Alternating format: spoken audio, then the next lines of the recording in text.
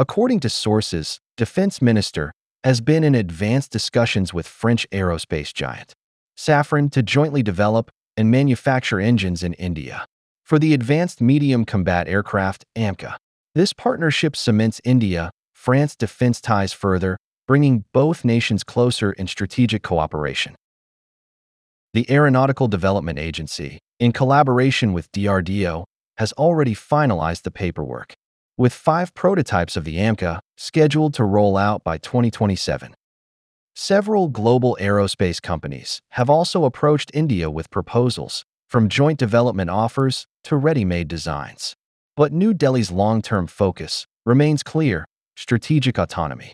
The AMCA is envisioned as a twin-engine, single-seat stealth fighter designed for air superiority, deep strike missions, and next-generation survivability.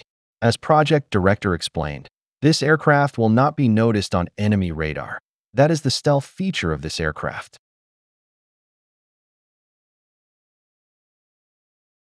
The Mark I version of the AMCA will be powered by a 98 kN engine, while the Mark II upgrade will use a more powerful 110 kN engine, jointly developed with Safran in India.